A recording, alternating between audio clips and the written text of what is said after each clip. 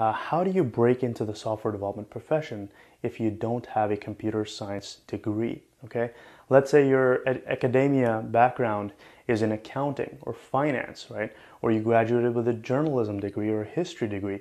Is it possible for a student with that educational background to break into the software development career? And the answer is absolutely. Okay, just the number of jobs that are out there they're exploding. Okay, there's so much demand and not enough supply.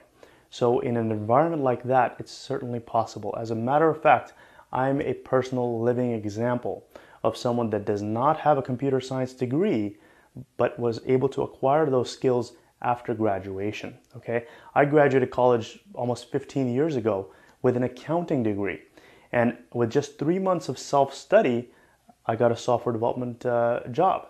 And back then, there were plenty of jobs, but now, trust me, there's so many more jobs, okay, and so many more opportunities, so many different areas to get into, okay? So I'm going to highlight some of these things on the whiteboard and hopefully give you a good understanding of the overall landscape of IT and what you can do to break into the software development career, okay?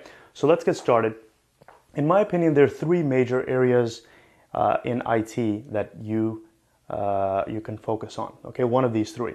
It's hard to focus on all three of these areas at the same time, but let's start with the first elephant in the room, the obvious path, and that is a software developer. Okay, let's write that here. Software dev, and hopefully you can see this. I know there's a glare on the whiteboard, so excuse me. I just have some overexposure from the light. But the software dev track, in my opinion, is a challenging track for someone that does not have a computer science degree, because it requires you to know a couple of different programming languages, maybe one or two. The most popular ones are Java and Python. Another very popular one is PHP. And then a candidate would also need to have some understanding of the overall landscape of technology, understand front end, understand back end. So they would need to know a little bit of HTML, CSS, and some JavaScript, and maybe a little bit of databases. I'm just going to draw a database here. All right, so the breadth of knowledge for this path is pretty wide. Okay, you'd need to know a lot of things. So if you would like to get into the software development path, but you're not a computer science major, I would recommend to start on a different path. This could be your eventual destination. This could be your goal. This is what happened to me. I started from a different area in technology, and then I transitioned into this area over time. And you could do the same thing. And I've seen so many people. I've got so many examples of people doing this back then as well as right now. Okay, so this is one path, in my opinion. If you don't have a computer science background, it will take about 2 years of hard work to learn this stuff on your own, and then hopefully be in a position to land a job. Okay, the coding boot camps are great, but you need to have some prerequisite knowledge in some of these areas if you want to avail that knowledge. Okay, so this takes time. A better track for someone that doesn't have a computer science degree, in my opinion, is the database track, and I'm going to write that down here. Database. Because this is a focused area in technology, and data is key. Data is every company's it's one of the largest assets every company has. Very important, especially with what's going on nowadays with Facebook. Data is key. It's huge, and databases is where the data is stored. So what you could do is become a database expert in a language called SQL. Okay.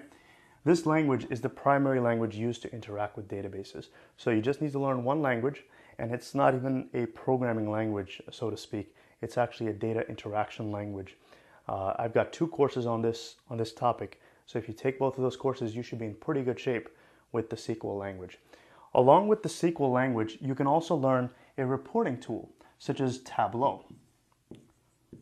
And Tableau nowadays is huge. There's so many job openings with Tableau and data analysis. So with this combination, the SQL and Tableau combination, you're employable. How long does this track take?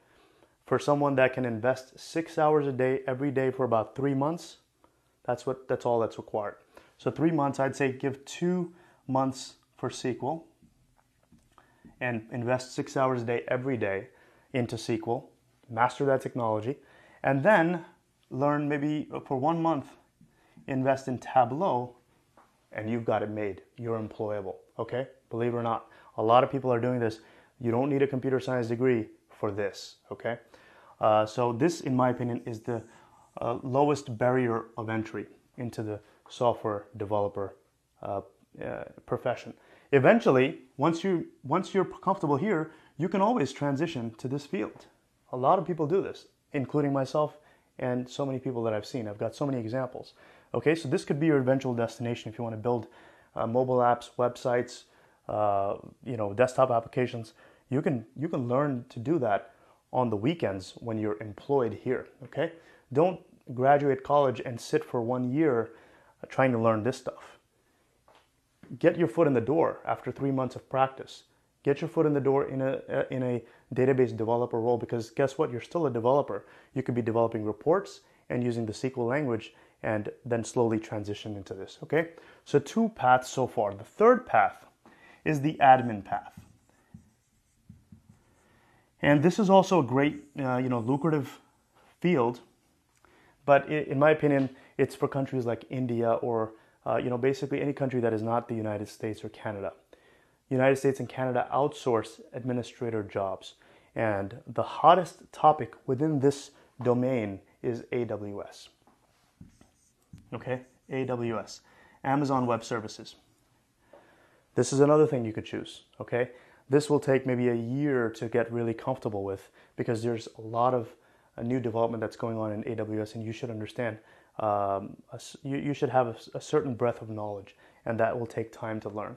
But it's a very lucrative career, and there's plenty of opportunities.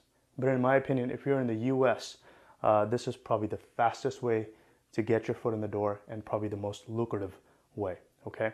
As soon as you graduate college, 3 months of hard work in this area could land you a well-paying job, well over $70,000, $80,000, and after 2 to 3 years, you can transition to either one of these roles, okay?